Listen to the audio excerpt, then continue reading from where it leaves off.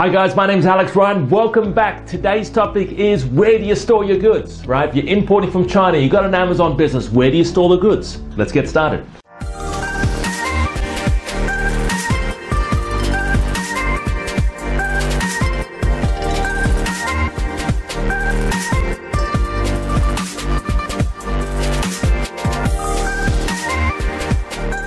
Welcome back everyone. So, where do you store your goods? Now we've already talked very briefly about fulfillment by Amazon, and today's topic is going a little bit more deeper into that. All right, quick story. A guy came to one of my seminars many years ago and he said, Alex, I've got this problem. I've had these iPhone gadgets, accessories in my garage, and I haven't been able to park my car in my garage for the last 6 months. And every time I go down there to pick up a tool, every time my wife goes down there to get something out of the garage, she reminds me of the fact that I don't know how to sell these products. And I never want to store a good in my garage. Again, I said, well, okay, well, that's a problem.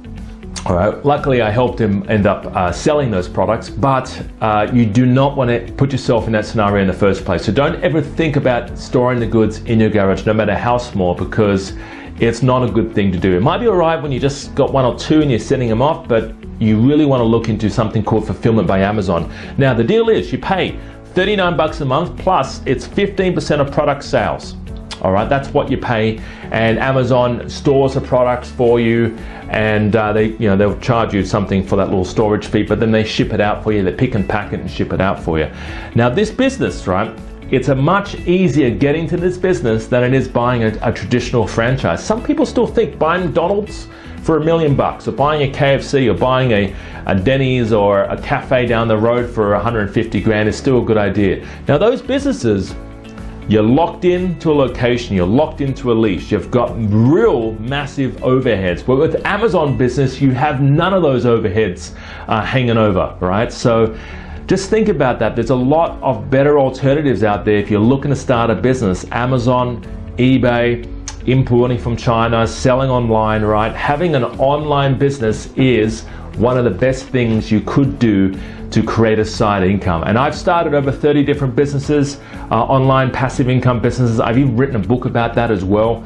I've started many different businesses, guys, and I've been involved in very different niches. I still am involved in many of those different niches now. I still have businesses where they still generate income and they still tick over, and I invest what I make into real estate. But that's the big thing that set me free. It allowed me more time. It actually allowed me to live that laptop lifestyle. Like recently I was in the Caribbean. I went to Caribbean, Jamaica, the Cayman Islands. I went to Mexico, I went to Cuba.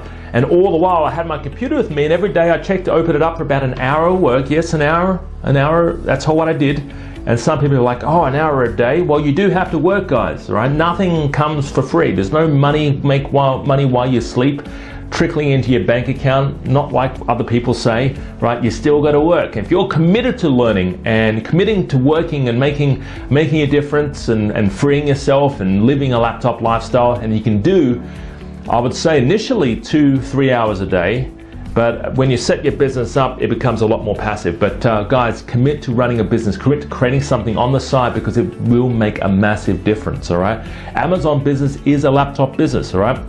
It's a good business to get into, especially if you're looking for something on the side. All right, guys, so you can actually build a business in as little as 60 minutes. You sign up to Amazon, you can list a product, get into your industry, and you can start selling. But the more important thing, guys, is find that product, find that hot product. This is the sort of stuff I teach in my book. I also teach it on my website, how to find hot products. Go to my website now, guys. It's on the screen here. Give me a call, 02-8003-7534. The number's on the screen right there. Give us a call, because this is what I do. This is my bread and butter. I teach people when they're just starting out how to get started launching their Amazon business, how to get started finding hot products and finding suppliers overseas. Thanks for joining me, guys. Thanks for tuning in. My name's Alex Ryan. Talk to you real soon. Happy importing. See you later.